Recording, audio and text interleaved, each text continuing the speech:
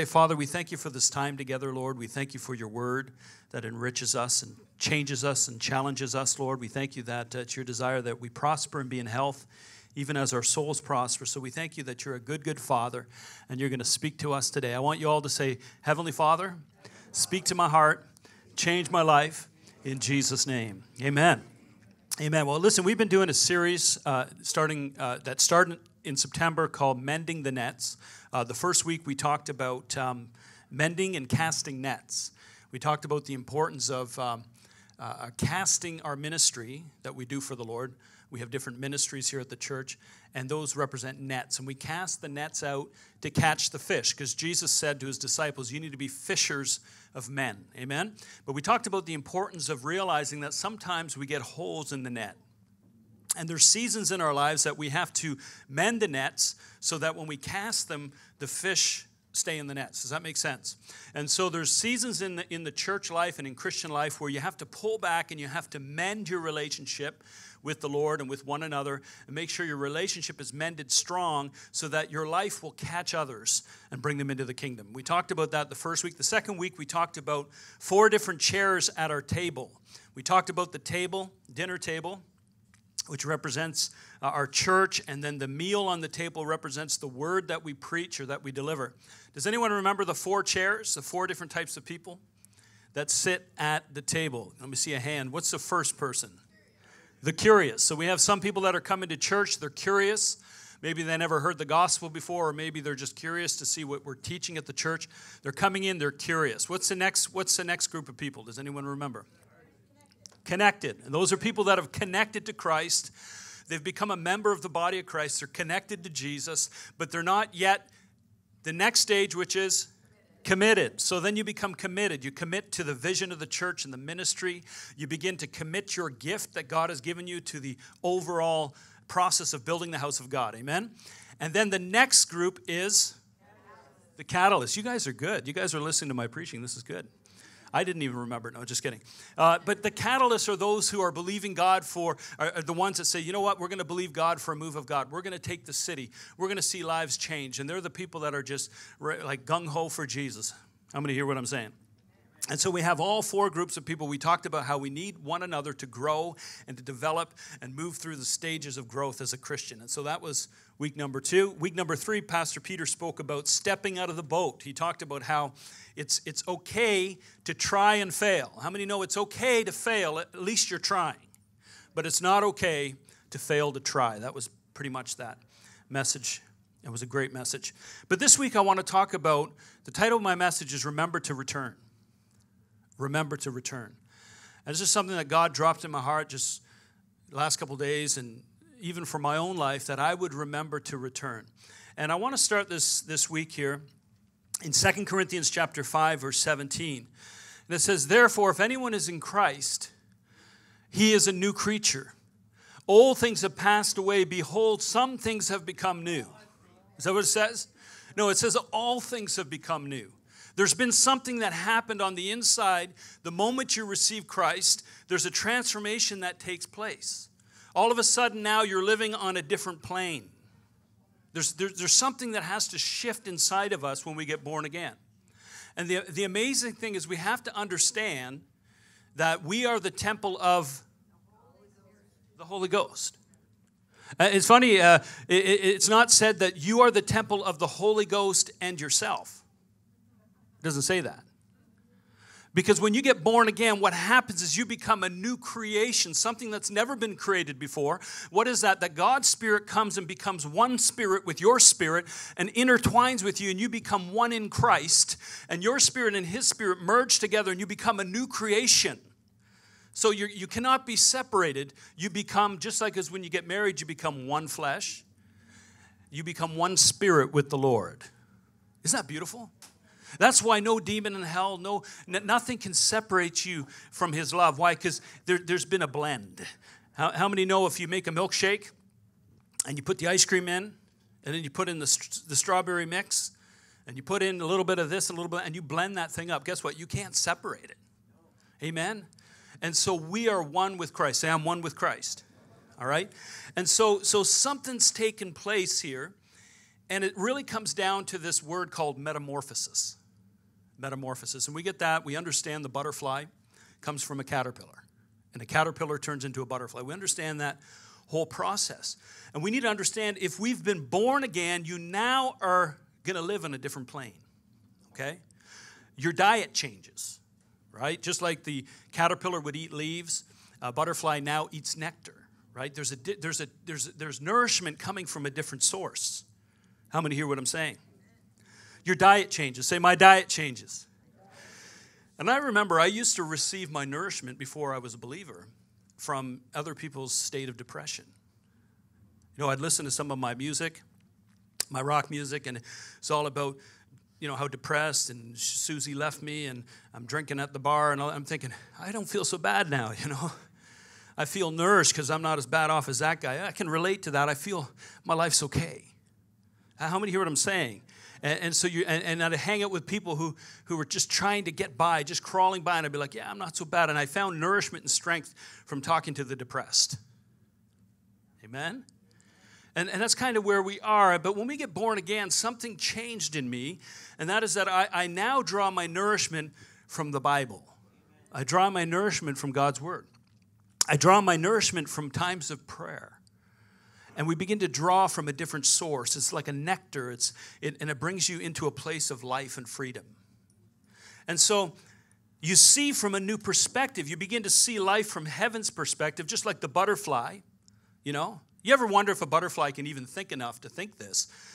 Flying over a stone and saying, yeah, I remember when I was a caterpillar, I never saw it from this perspective. It was one-dimensional. Now I can see things and understand things I didn't understand before because they're seeing things from heaven's perspective. And when you get born again, your eyes will begin to open. You'll begin to see things that other people say, hey, you're crazy. What are you talking? I don't see that. But you'll see things from God's perspective because you're in a different plane. Because you've been born again. And this is so important. I'll give you an example of that. You begin to understand that our fight is not with flesh and blood. We understand that the enemy is whispering in people's ears and they're behaving in certain ways that are offensive to us. And then Jesus tells us, because we understand that it's a spiritual war, then I want you to do something really strange. I want you to love your enemies. And pray for those who despitefully use you and persecute you. And so you start talking to your friends who haven't had a Christ encounter yet, and you're saying, you know, I'm praying for my enemy. And they're like, what, are you nuts? Man, it's an eye for an eye, man. If they've hurt you, I mean, why would you be nice to them? Why would you pray for them? That doesn't make any sense. You begin to look at some of the things you're doing, and you're praying for people that are hurting you, and you're giving 10% of your income to God's house. Like, what's that all about? Like, that's crazy. And they begin to look at some of the things you do, and they don't seem normal. Why? Because they're crawling on the ground. They've not had the heavens perspective yet, and they don't see things the way God sees things. Am I preaching okay today? You getting this? And so you're a new creature in Christ. Old things have passed away. Behold, all things have become new. And so we're in a different plane. Okay? And I want to say this to you. If you've said a prayer and you've not had this experience of the new perspective, then we're going to have a prayer time at the end, and I'm going to invite you up. And we're going to have our prayer team pray with you so that you walk away saying, I see things differently. And you know what? Just because we see things differently and we're in a different realm doesn't mean we don't have problems, doesn't mean we don't once in a while sin or make a mistake, amen? But it's just that we're seeing things differently. And I know so many people come to church, they get saved, and then they struggle. They might come to church once a month and struggle, and their life doesn't change, and they still don't see things from this new perspective. And I'm saying we want to see you get the breakthrough. And so if you've said a prayer and haven't seen that change, we're going to pray with you today. We're going to see that come to pass, amen? We want you to have this experience of the new birth. And so, we'll pray for you. Is that okay?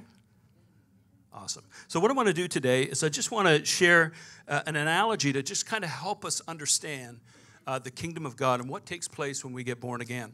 This analogy I'm using, it's an allegory. It's was actually from Plato in 346 BC. I think he died in 446. He was a Greek philosopher, and I'm just going to steal it because it ties in so good to Christianity, and we can learn from it. Now, what Plato was doing was he was talking about the effects of education and the lack of education on our nature. And so I'm going to take that from an education and bring it into a spiritual realm. Is that okay? And so we're going to start here. I want you to imagine, we'll go to the next slide, okay? The people who walked in darkness have seen a great light. Those who dwell in the land of the shadow of death, upon them a light has shined. Do I not have a slide with a picture in there? Next one. Okay, here we go. So I want to look at this analogy here that Plato came up with. I want you to imagine, okay? You can see these people here are behind the stone wall, and these people here, you're one of these people. And I want you to imagine from the time that you came to consciousness, the time that you were born, you were chained to a wall. Your neck was chained, your arms were chained, your feet were chained, and you could not move. You couldn't even look at the people beside you. All you know is the wall that's in front of you. And you're facing this wall, and there's a flickering light on the wall. And behind you, there's this wall that you see, and there's these crazy satanic-looking dudes here in the picture. But they're carrying these objects above the wall. And because the wall is hiding them, you can't see them, but you see the objects. And behind them, there's a fire that's creating the flickering on the wall in front of you. And I want to imagine that you're sitting there. Just imagine that that's all you know is the wall in front of you. And you see this flickering light, and you see these shadows moving. And all you do is you look to the person next to you. You can't really look, but you're talking to the person next to you. And you say, hey, man, look at this shadow, this thing here. This looks like we'll call it a horse. And here's an eagle, and we'll call this thing a vase. And you sit down and you discuss, and you're talking about these things in front of you as if that's what they actually are. And you're trying to discuss it. And you say, I think sex is the answer. I just need to have a better sex life. I think money is the answer. I think that if I could get more money, if I could get a better education, I think partying, I think whatever. This is life to me. This is what life is all about. And so you're staring at the shadows on the wall. All right? And that's all you know. You don't know anything else. And in Isaiah 9:2 says in references, the people who walked in darkness have seen a great light, who have dwelt in the land of the shadow of death. Upon them a light has shined. The next verse in 2 Corinthians chapter 4, verse 4 says that Satan, who is the god of this world, has blinded the minds of those who don't believe. And they are unable to see the glorious light of God's good news. Why? They don't understand the message about the glory of Christ, who is the exact likeness of God. And so what happens is you're shackled to this cave, and you can't move, and you're the only reality you know is the shadows that pass before you. And you're talking with your buddies, and hey, I think this is that, and I think this is what life's about. And you're looking at the shadows on the wall, and let's say by some chance, those shackles. Just imagine you're laying there. All of a sudden, your shackles pop open, just yours, and you realize, hey, I can move again. And you begin to stand up, and as you stand up, you hear a voice saying, look behind you. And you turn around slowly, and you scream, and you hold your eyes. Oh, the light. And you cover your eyes because you've never seen a fire before. All you've seen is the effects of the fire on the wall in front of you. You turn around, your eyes are burning, and you hold your eyes, and you start looking around. And as your eyes begin to adjust a little bit to the light, you look, and all of a sudden you realize, hold on a second, that thing that I call a horse actually looks different. Oh, hold on, that's actually a reflection on the wall of the actual object. Oh, that's just a reflection. That's not the truth. The truth is here. This is what it really is.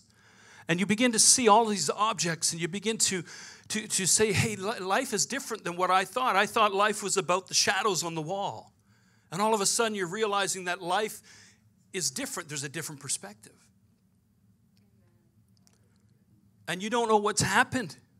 And I want to say this is what the call of God is actually in Isaiah 52, verse 2. Shake yourself from the dust.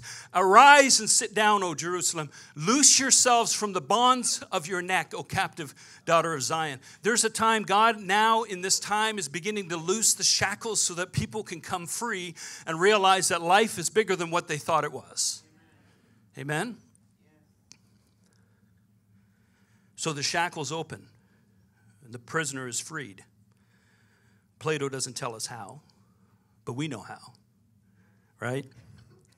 And I believe that there's moments, I call them kairos moments, where God just shows up and the shackles open. And you can make a decision. Am I going to stand up or I'm going to sit in the dust and stare at the shadows? And I believe that God is calling us as a church to realize that we're living in a day now where God is snapping shackles open all over the place. And people need to realize that if they stand up and turn around, life is different. Amen. Because the God of this world, Satan, has blinded those who do not believe. They can't see the glorious light. You guys know what I'm talking about. How many of you have got born again and now you look back and say, hey, I can see things differently now. I can see that I was looking at shadows and that I'm in a new place today. Amen. How many can relate to that? All right. And so this is where we're at. And there's kairos moments, times when God himself comes and says, this is a moment I'm going to deliver my people. In Acts chapter 12, verse 6 to 7, it says, on the very night when Herod was about to bring him forward, this being Peter, Peter was sleeping between two soldiers. He was bound with two chains, and guards in front of the door were watching over the prison. And behold, an angel of the Lord suddenly appeared, and a light shone in his cell. And he struck Peter's side and woke him up, saying, get up quickly, and his chains fell off his hands. And there's moments where God comes and he says, get up quickly, and those chains open, and we need to respond to the grace of God. Amen? In John chapter 8, verse 36 says, if the Son sets you free, you will be free indeed. And so here you are now, you're free, and you look around, you see the fire, you're starting to figure out that, hey, listen, I was living in a reality that wasn't reality. And as you're looking and you're contemplating, you are contemplating, should I sit down? Because this is new and this is freaking me out. And I don't know what to think of all this. All of a sudden, as you're trying to contemplate what you're going to do next, you're considering sitting back down and staring at the shadows because all your buddies are saying, hey, what are you doing? Where'd you go? Come sit down. All of a sudden, someone grabs you from behind and drags you all the way up to the top of the cave and thrust you out into the sunlight and hold you there as you scream into, my eyes, because you've never seen the sun. And you cover yourself and you fall on the grass and you're like, oh my goodness, and you're laying there for hours. But as you start to adjust, it's very painful for your eyes, but as you begin to adjust, you open your eyes and you see this green stuff that you're laying in. You're like, wow, what is this? This is cool. And you grab it and you put it in your mouth and you start to chew it and you spit it out. It's bitter. That kind of reminds me of the cockroaches I always eat. Well, you're in a cave. What else do you eat, right? It's bitter. But you get up and you begin to wander around and you can feel the grass in your toes and you can see the water and you see your reflection of the water. And there's this brown thing with all of these green shaggy stuff on it, and you're like, what is this, right? And you sit down, and you look up, and there's this red thing hanging in front of your face, and you pull it off, and you take a bite, and it's a Macintosh. How many like Macintosh? I like Macintosh. And it's sweet to the taste, and you're experiencing this life. And all of a sudden, in the ecstasy of this awesome glory that you found, you have a thought. And you remember your friends back in the cave. And you're sitting there going, oh, man, if only my friends knew that this world existed. I got to go and tell my friends. I got to go and tell my friends. And that's why this message is called Remember to Return. Because many times we get out of the cave and we get comfortable and we begin to see things we never saw before. Colossians chapter 1, verse 15 to 17 says, Christ is the invisible image of the invisible God. He existed before anything was created and is supreme over all creation. Through him, God created everything in heaven, on earth. He made everything we can see and the things we can't see, such as thrones, kingdoms, rulers, authorities in the unseen world. Everything was created through him and for him. Say, everything was created through him and for him. And this is a revelation that you get when you get out of those shackles. And someone drags you out of the cave. What is that dragging process called? It's called discipleship. And we're called to disciple people. It means I'm going to drag you by the hair if I have to, but I'm pulling you because you got to see this thing that it might take a while to look directly at. It's called the Son, not the S-U-N, it's the S-O-N. It's the Son of God, and everything was created for him and by him. He made your girlfriend. He made he made the tree in your front lawn. I mean, he made everything. And he's the God of all things. And you begin to realize that Jesus is God. And it transforms your life. And you have that revelation. But you remember, hey, my friends are in the cave. So step number one, we'll bring up the next slide. Step number one, there's 4 steps to take. Remember where you came from. Just one at a time, Brian. Remember where you came from. And that's the hardest thing to do. You got to remember, hey, listen, I came from this place. And you need to spend some time in the presence of God. You need to get to know the things of God, but you need to go back and remember where you came from. And you begin to go back to that place. Okay? Remember where you came from. You start heading back to the cave. And you return to your cave. Next step. Okay? But when you return, what happens is your eyes have become accustomed to the light. And so now, just as it was uncomfortable for your eyes and uncomfortable for you to come into the light, now it's really uncomfortable for you to go back into the darkness. And I don't know about you, but there's times where I just like, Lord, I just want to go to church. I just want to be around Christians. I just want to worship God, because when I get around these people or I go back and it's uncomfortable for me, it's darkness. And it's like I've had this experience with God, and now I'm going back in and they're just going to ridicule me and make fun of me because they don't understand. How many know what I'm talking about? And so there's this uncomfortableness about going into the darkness to rescue people, and that's why majority of the church, I think it's less than 8%, evangelize, because there's this uncomfortableness. It's not because we don't love Jesus. It's not because we don't care. It's not because, we're even afraid. Sometimes it's the uncomfortable feeling of going into dark places. I don't want to go back there. I've been set free. And so you go back to the cave because you want to obey Jesus. You love God and you care about these people. So you go back to the cave. And your eyes need to adjust again to the darkness. You're going in. And how many know, when you're in the light and someone flicks the lights off and you're, all of a sudden you see like all these stars and everything, right? And that's what happens. You go back into this place. It's uncomfortable. And so you return to your cave. And when you return to the prisoners, you tell them of your truth. And that's the next step. You release your story. And when you release your story, that's when the shackles can open. It's when you give your testimony. Amen? You release your testimony, and they laugh and they ridicule sometimes. And they'll say stuff like, what are you talking about, man? Why don't you just sit down and sit at the wall here? Why did you take your shackles off, man? Let's look at the shadows. Let's talk about what's going on here. Like, this is life, man. And you're like, no, I have to explain something to you. What you think is life, you're looking at this and you're thinking, this is reality. But really, behind you, there's actually these people that are carrying objects. And these objects are three-dimensional objects. And they have actual colors. You know what colors? I don't know what colors. And you're trying to explain to them the world that you've experienced, but they don't understand. How many have been there? And so they ridicule and they laugh. And they say, get down, let's talk about life. You're crazy. And what's really going on, the Bible tells us, Jesus tells us exactly what's going on. We're going to look at that in the scripture.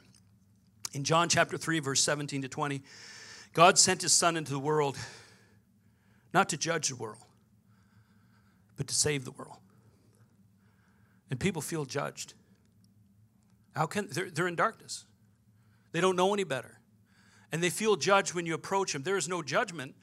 against anyone who believes in him, but anyone who does not believe in him has already been judged for not believing in God's only Son. So we need people to understand our testimony is about the Son. It's not about their sins. It's about the Son.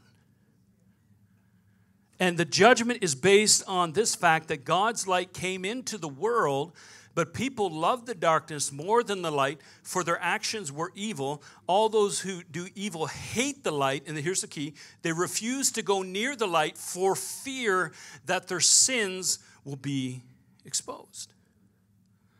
And I love the Apostle Paul, because the Apostle Paul, he used to say stuff like, hey, listen, I'm the chief of sinners. The Bible says God is not holding your sins against you anymore. He took them. All you need to do is receive him, repent, and come into the kingdom of God. And by the way, I'm the chief of sinners. I've made my mistakes. I used to persecute Christians, and I am not better than you. I'm just better off because I've received his grace. It's so important when we're going to people who are shackled to remind them, listen, we're the chiefs of sinners as well. And we were delivered because God opened our shackles. And so when you have that story, people will hear, because already the accuser of the brethren is coming to make them feel like they're not worthy. And the truth is they're not. But they're afraid, and because they're afraid, they don't come to the light because they don't want their deeds to be exposed. And so what you have to do is tell people, listen, life is better on the other side. There's a sun up there. It's awesome. Good tune. And so God wants us to go back into the place. Say, I need to remember to return and to release my story. And that's all God's asking us to do. To go, return, release our story, all right, to those who are still shackled in the cave. And I want to say this, some Christians do retreat back into their old reality. And I've seen this especially with younger Christians that go in and they have a heart to win people, and they come in and they hang out at the wall, and they're saying, guys, you know, you got to get saved, and you need to, and they're saying, no, come sit down with us. You're stupid. This is crazy. What about all this God stuff? Sit down and look at the shadows. And then all of a sudden they oh, yeah, maybe you're right. And they sit down and they put their shackles back on and they go back into that reality. In Mark chapter 4:17, it says, but since these people don't have any deep roots in themselves, they don't last long. They fall away as soon as they have problems or are persecuted for believing God's word. Don't let anybody persecute you and pull you from the experience of God's glory into a cave to stare at a wall. We all have a story. How many have a story? Let me see your hand. That's your story. We're not going to do that. We're going to be a people that go down, and we're going to actually open people's shackles. And I'm going to tell you how to open their shackles. The gospel opens the shackles. The Bible says, Paul says, the gospel is the power of God unto salvation for those who believe. Amen. And so when we go out and we share the good news, the gospel of Jesus, those shackles open so people can return back to God. Amen. And that's what God is calling us to do. The Bible actually says that we overcome the devil by the blood of the Lamb and the word of our testimony. So how do we overcome? We overcome him in our lives with the applied blood of Jesus. We deal with our sins. And so the enemy's power is broken in our lives. And then we go to others and we give them our story, our testimony. And then they go, oh man, if God could do it for you, maybe he could do it for me. And all it takes is one little seed of faith to say, maybe this is real. The shackles pop open and they're able to be free. They just need to stand up. So we need to tell our story. And the enemy would come to say to you, you don't know the Bible well enough. Or you don't have all the answers. But the reality is none of us do. All we know is that once we were blind and now we see. All we know is we put our faith in Jesus and we followed our heart and now we see glory. Now we see God. Now we see life from a different perspective. Amen? So step number 4 is remember to return, then to release. And here's the important one. Number 4 is return back to your new life. Or retreat back. And I don't mean retreat. I think we need to visit the cave as much as possible, but you can't live in the cave, because how many know we need to be in the presence of God all the time?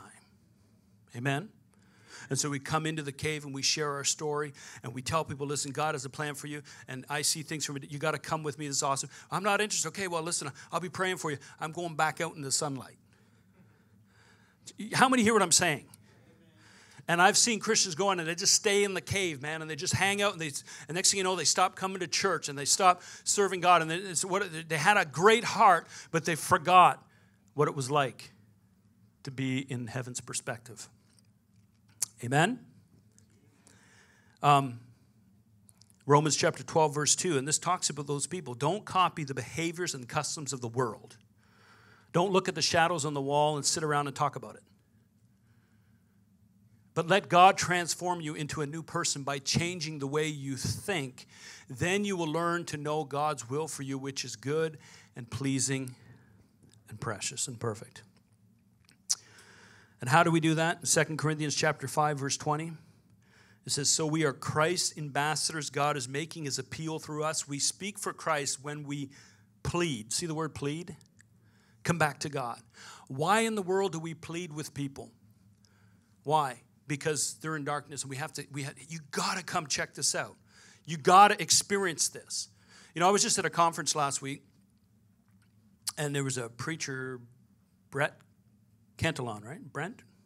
Yeah. I think it was Brent. Anyway, he was just telling a story of a guy who got saved and he was working out of the gym. He was a big guy and he went to the gym and he's working out and this guy comes in and stands in front of him and says, I want to tell you about Jesus. I want to tell you the gospel. I want to tell you about my story. And the guy's like, I'm not interested. I'm lifting weights. And so he waited till the guy was pumping weights and he was, and he came up and said, I'm not leaving till you hear my story. You got to hear this story about Jesus. The guy's like, I'm not interested. He put the barbell down and he tried to push his way through. And this little guy stood in the doorway and said, I'm not leaving you alone till you listen to my story. And the guy's like, what am I going to do with this guy? And he said, well, in fact, he goes, all I want you to do, what it was, he says, I want you to pray this prayer with me, and then I'll leave you alone. And the guy's like, no, I don't want to do it. He goes, I'm not leaving. And he put a big stink up. And I'm not saying you need to do this, but this is what this guy did. So finally, the guy's like, fine, I'll say the prayer. What's the prayer? And the other guy said, Heavenly Father, and he's like, Heavenly Father, thank you for sending Jesus. Thank you for sending Jesus to live in my heart, And then he stopped and he thought to himself, that would be a really good idea if God lived in my heart. One little sentence in the prayer, and something shifted in him. He's like, yeah. And then he started meaning the prayer, and he finished the prayer, and God took up residence in him. And something shifted because someone was willing to plead, and someone was willing to push, and someone was willing to say, this is so real to me that I'm just going to push it till you get it. Amen? And again, I'm not saying go and bully people, but I'm just saying, for this case, it worked. And we have to be a people who understand the importance of sharing the gospel. So we return, we release, we retreat back. Okay?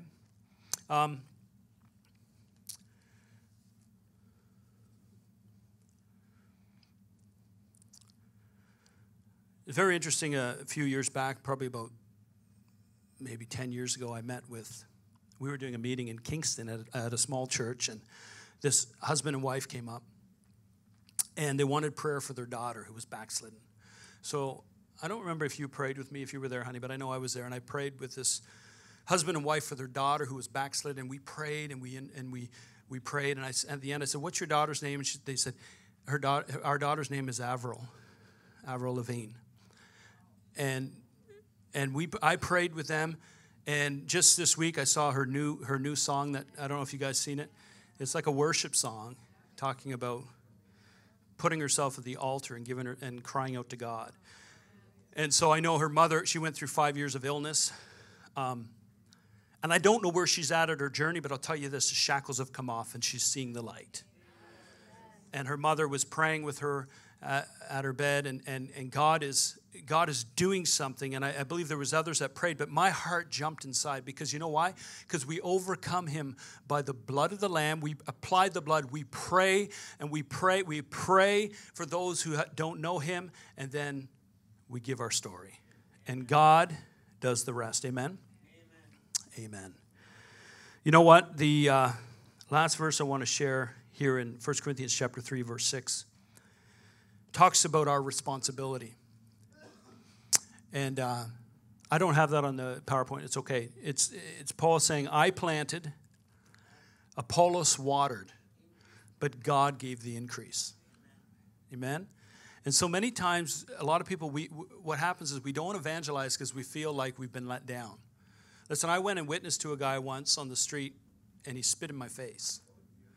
I've had stuff like that happen. Some of you, actually, I had a young guy when I was doing evangelism in St. Catharines. I had a young guy, and he was cool, and he was like, this is so uncool to go talk to people, but I'm going to do it because I love Jesus. So we went out on the street, and I said, no, it'll be fine. Nothing bad will happen. They'll just take your track. And he's like, okay. So he put his rollerblades on. He comes in. Comes up to the first person he gives the track to, and the guy punches him in the face. And he's like, you told me. And I'm sorry, man. Anyway, bad experience. That doesn't always happen.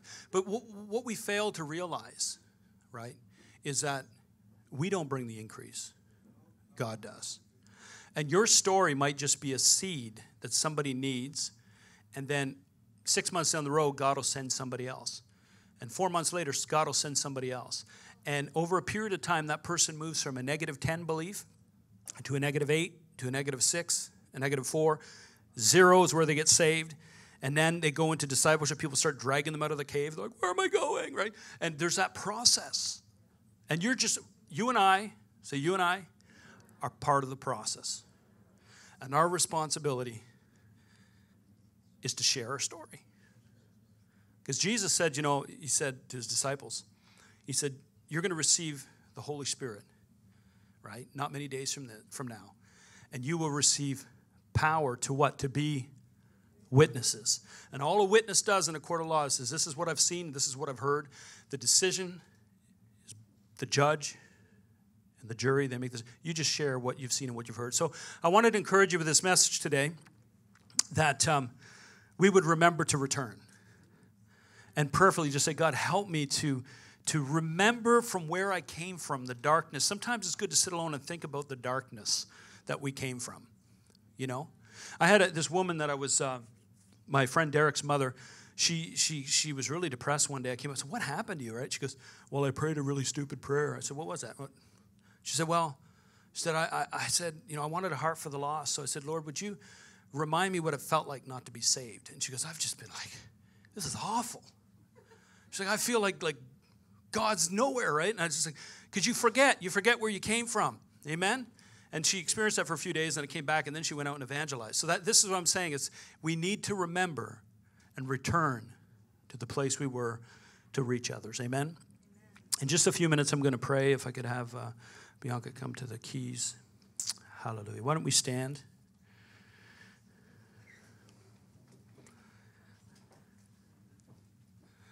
Can you say this with me? Say, people plant, people water, but God brings the increase. There's no pressure, amen? Do you want to share something?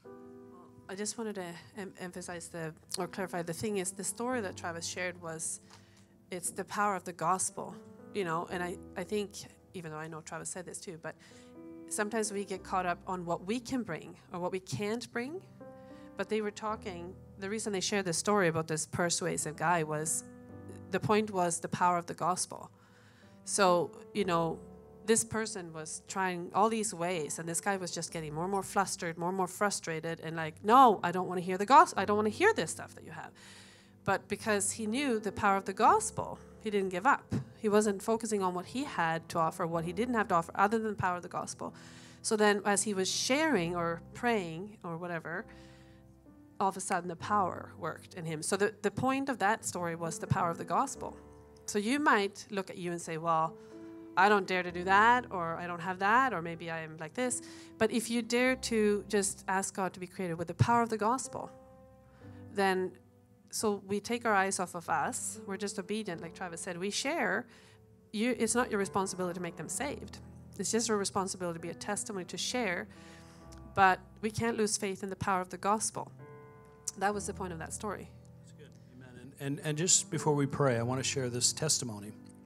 How many remember the message I preached beginning of the summer, and I talked about how God was going to do a new thing in September, and he was going to move in the marketplace, and he was going to move in the schools. Do you remember that? And I said the Lord had shown me that 30 years ago it actually was to the month that 30 years ago they took prayer to the school, and when they did, the presence of God lifted, but that after 30 years, which would be September, the presence of God would begin to descend again. Amen? I remember I shared that. So we've had a couple experiences already. We had someone from our church down at the Trenton School there witnessing, had a crowd of kids. 12 kids got born again and gave their hearts to Jesus. So we want to know. We're living in a time where the shackles are open and people are wandering around the cave going, what next? And the church is hanging out in the sunlight. We need to get down there and we have to rescue people. Now, so Father, right now I just pray, God, that every person in this place, that you're speaking to their heart this morning and you're pulling on their heartstrings, God, that they would respond today to that call in Jesus' mighty name. In Jesus' name. Hallelujah. Can we just sing that song? And if that's you in this place and God's speaking in your heart, just come forward. We're going to have our prayer team. As people are coming forward, I want you to come. We're going to pray with you. We're going to intercede with you.